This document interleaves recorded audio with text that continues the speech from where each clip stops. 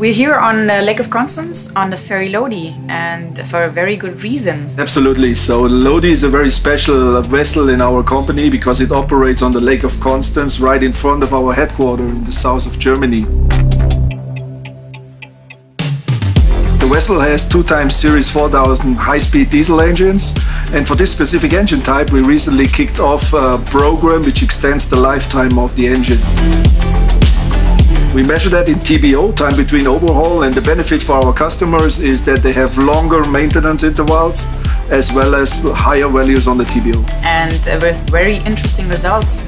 We started that project because we were convinced that we could do more, get more interval out of the engine on the components, but also on the overhaul.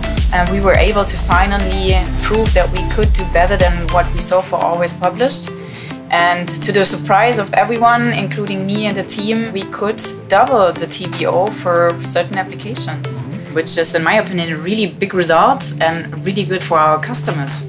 The feedback we received from the customers was outstanding. So we talk a lot to ferry operators or yard owners. You know, I'm a tug guy, I'm working in the tugboat business. My customers, they have great value out of that program. So they have longer maintenance intervals. In most cases, they don't even need a major overhaul, considering a lifetime of a vessel of 20 to 25 years.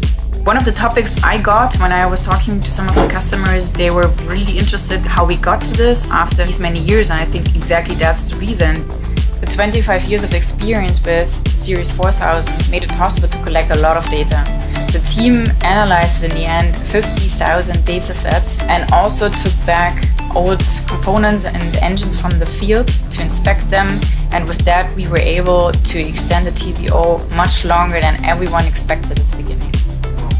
That's amazing. I think that's also in line with our customers' expectations. They can consume less spare parts, and a nice side effect for us is, and that's in line with our company's overall strategy to reduce CO2 emissions in the future, right? Yes, that was one very positive side effect of that program, that we can also contribute to the way to net zero.